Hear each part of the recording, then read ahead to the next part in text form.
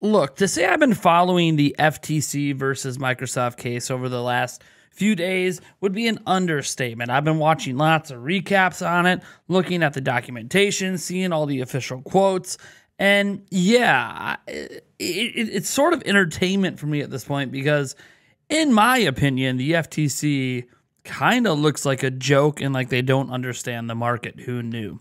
But I wasn't going to really talk about this much outside of maybe live streams until Nintendo was brought into the conversation because, of course, the FTC is attempting to do something the CMA attempted to do and basically say Nintendo doesn't matter.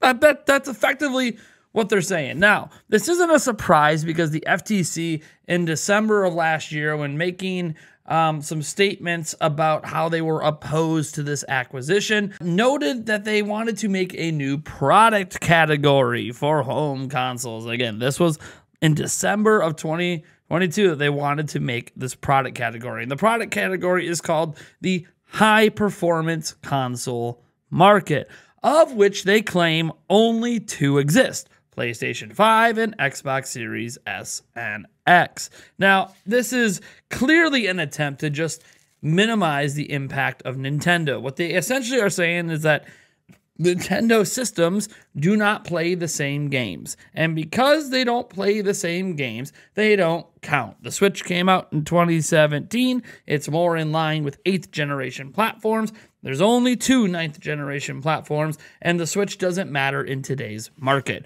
Now, that is basically what they were trying to argue back then, which sounded utterly ridiculous because the whole point of creating that product category was to present the fact that this Activision Blizzard acquisition wouldn't have any impact on Nintendo. That was the general gist of it. Why are they creating this product category? Because they're trying to disclude Nintendo from mattering in the acquisition so they could focus on this being PlayStation versus Xbox. Also, it would make arguments that Xbox presents about being in third place not true because, well, Nintendo doesn't count.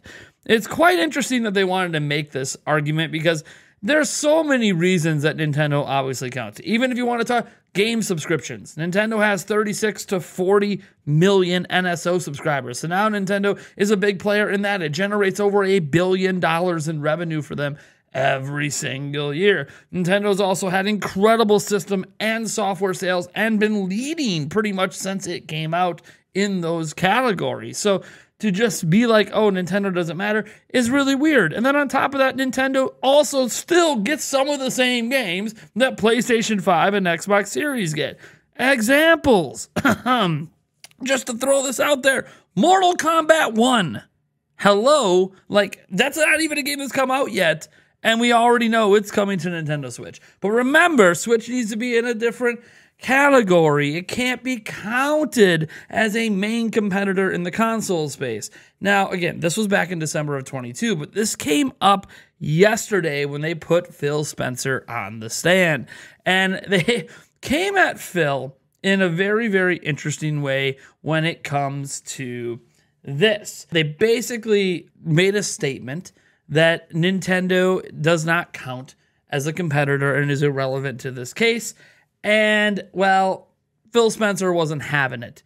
He said it is incorrect for the FTC to say Nintendo isn't a competitor when it still occupies the same industry and even hosts the same and similar third-party content. He went on to have a very interesting quote where he said, the reason you're trying to exclude them, it doesn't matter because Nintendo does this market in a different way. They created a handheld, portable device that you could take games and play anywhere with you. The form factor alone means, of course, it cannot compete on a technical level, but generations have never been defined by technical levels. And I find that to be an interesting remark because actually, if you go throughout console history, the weakest system is typically sold the best. That's actually true historically. It's only like one generation where the stronger platform actually led. Otherwise, historically, the weakest platform in every generation is the one that leads. And while we're talking about, we can have the debate, and we've had it before, whether Switch belongs in Gen 8, whether it belongs in Gen 9, whether it sort of, blurs the lines because technically Nintendo already had a Gen 8 system in the Wii U. Reality is that when it just comes from the business perspective of the entirety of the console space, you clearly cannot ignore Nintendo or pretend that Nintendo has no impact on that space, or pretend that this acquisition wouldn't impact Nintendo at all. There's already a 10-year deal in place if the acquisition goes through, and you guys remember the CMA saying, Switch can't even run Call of Duty. That thing means nothing. Wasn't considering that Nintendo is probably going to be releasing a new platform soon. So, man, it's just kind of frustrating watching governing bodies like the FTC and the CMA in the past, who really do not understand this industry, try to argue the relevance of Nintendo. Nintendo is probably the least relevant of the three systems when it comes to this acquisition in one regard. Nintendo doesn't actually care. Nintendo isn't opposed to the acquisition because they think the acquisition will probably help them because now they'll have Call of Duty on Switch and they'll get to take their 30% cut of those sales. So Nintendo looks at this as a win. Now, the thing is, there's other games from Activision Blizzard that appear on Switch. Hello, Crash Bandicoot. Hello, Overwatch. Like, Activision Blizzard has been supporting Switch in some ways, just not always. So, like, this acquisition could impact that. Maybe there's no more future Crash games on there. Hey, look, Diablo 3 was on Switch, but Diablo 4 isn't. There are aspects to this that while Nintendo might gain Call of Duty, they could lose other games. This acquisition doesn't just impact PlayStation and Xbox. I think that's the problem here, is when the FTC is trying to not count Nintendo because Nintendo is doing it different and yet still getting some of the same games, some of the third-party games. There's Activision Blizzard games on Nintendo. It's utterly ridiculous to just dismiss the platform saying it's not going to be impacted by this, so it doesn't matter, when clearly it would be impacted by this because it has Activision Blizzard games on its platform and actually would be gaining Call of Duty. It's just frustrating watching governing bodies dance around Nintendo's relevancy, and I don't know why they do that other than just straight up not understanding this industry. The FTC did such a poor job yesterday. The judge cut them off 3 times. 3 separate times. The judge told the FTC, that's enough, let's move on. Because the FTC couldn't get off of certain points that they were trying to get Phil Spencer caught in a gotcha moment, and it didn't work. They tried to get him to slip up on Call of Duty by saying anything possibly incriminating that Call of Duty wouldn't be on PlayStation, and despite PlayStation not signing the 10-year deal, Phil Spencer still said it would be on PlayStation and future PlayStations, and that it would be parity even without a deal in place. And then they tried to get Phil Spencer to commit to putting Call of Duty on PlayStation for free.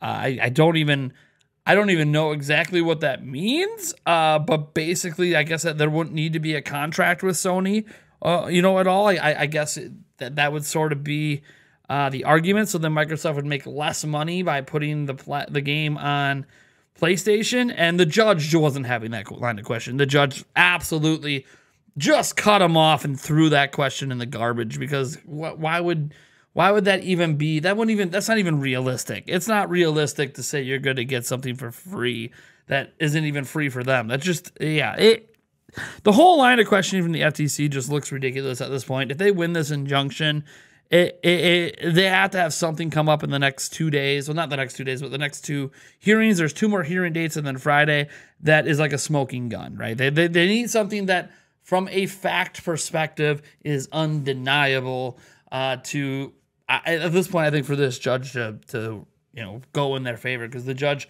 seems pretty annoyed with the FTC's arguments that are a bunch of basically admitting that they don't understand the industry and trying to exclude Nintendo back in December and then bringing it up in this case and having to have Phil Spencer on the stand under oath explain how the video game industry works was quite interesting. And I hope it's a wake-up call to the government to actually understand how the video game industry works, how trying to segment systems based on how much power they have doesn't really fully encapsulate what the console business really is, because even with the power disparities, they still get some of the same games that PlayStation and Sony do from third-party companies. And yes, Nintendo also throws money around for exclusive content, just like PlayStation, just like Microsoft, to the same companies, like Square Enix as an example. Hey, they got Final Fantasy 16 exclusive.